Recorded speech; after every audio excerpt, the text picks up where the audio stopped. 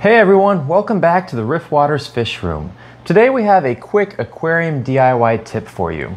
This is a follow-up to a previous video that we put out on how you can make your own DIY aquarium stands look amazing. DIY aquarium stands are awesome. They have lots of benefits to them. Customability, affordability, structural strength, but one of their biggest downsides is they generally don't look very good. But we showed you how you can make your own stands look awesome. And that's what we did here with this DIY stand for our 280-gallon Frontosa aquarium. We showed you how you can use a nice veneer plywood to wrap the stand, which wasn't much of a trick. Most people could probably think about that. But the key to that project was using this plastic trim to give the stand a nice polished look. The follow-up to that is the door. I'm going to show you today how you can make a very quick, very easy door for your aquarium stand that looks awesome. And it is highly functional, it's easy to remove and put back on, and it looks good. And the key to this project is one simple trick, just a piece of equipment that you can buy very cheaply, meant for a totally different application, but we're going to repurpose it for our aquarium DIY needs. Let me show you what it is. Alright, first off, let's talk about your more typical options and why we're not using those. So of course you could just put on hinges. You do a hinge up here, down here, and make an actual door. And in that case, the door would open up just like an actual door for a cabinet. It would swing on the hinges. And that is a viable option. Why did we not do it here? Mainly because I don't want this door to swing out. I mean, we have plenty of space. It wouldn't be an issue. Ignore all that stuff. I'm doing some water changes. But we have plenty of space for it to swing out. But if I'm in here doing maintenance, grabbing the filter out of there, I don't want to have to worry about this door, taking up space over here, maybe me accidentally knocking into it. And it's also a little harder. It's not overly difficult to add hinges, but it does add a layer of complexity to a DIY project. So we just wanted to make this really easy. The other option is you could have like a sliding barn door. That would look pretty nice. And it's not that difficult either. You basically just buy the hardware and you would attach it to the structure, and you would have a couple components on the back side of this door, and it would just slide on rollers. And I actually thought about that. It would look really cool, but it's not quite the aesthetic that we're going for here in the fish room.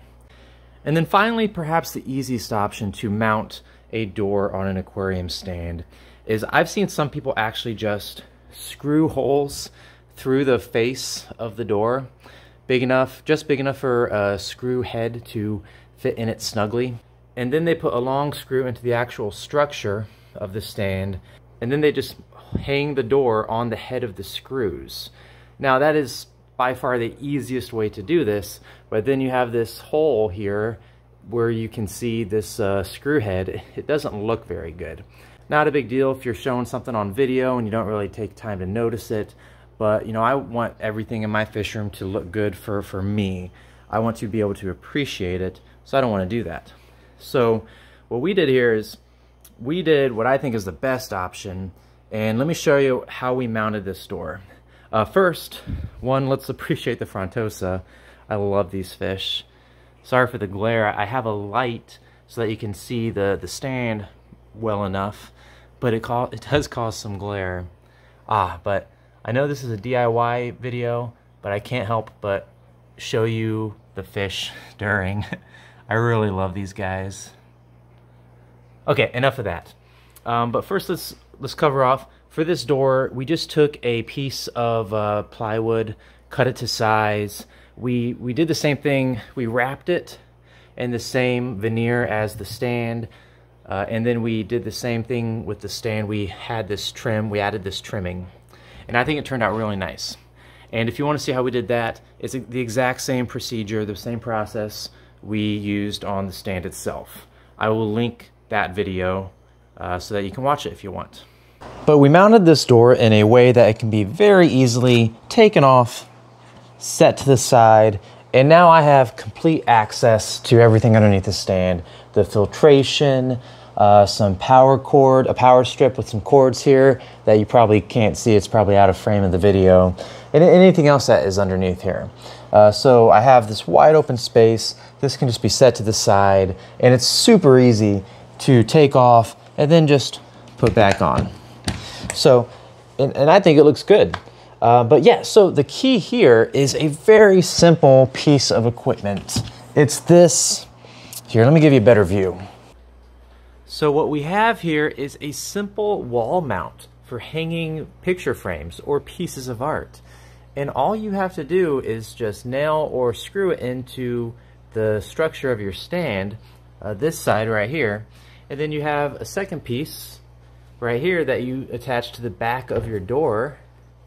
And it just, if you can see it, it's a bracket. This bracket just rests in the grooves of this piece right here.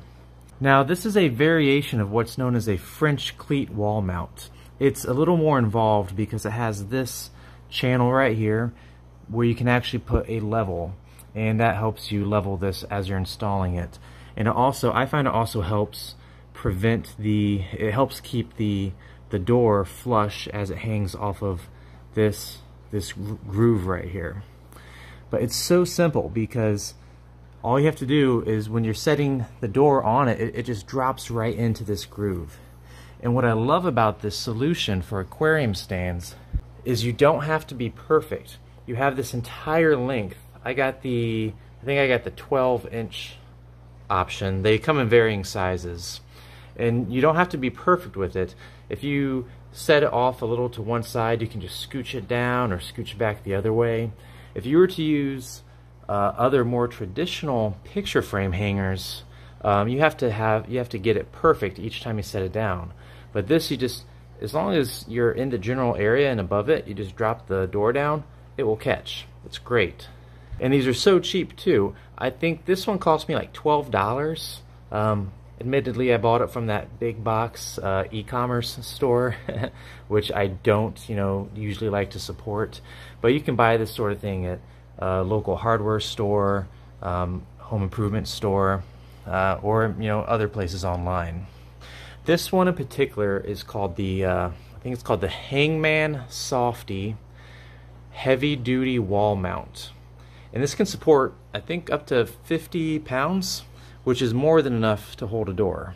And it's so simple to install. You just screw or nail the pieces in, and you're good to go. So that's really it. That is the trick that I wanted to share with you guys. And you may not even think it's much of a trick. Some of you might have already thought about doing this, but I think it's a nice little hack, as it were. It really makes mounting the door for your stand so easy. Like it doesn't get easier than this, and it's so cheap. So that's all, guys. I hope you enjoyed this little tip, and I hope you enjoyed seeing the Frontosa some more. Just again, I love these fish. They just got fed, so the water's a little dirty, but they're also really happy because they have full bellies. But thanks again for watching, guys. I'll see you next time.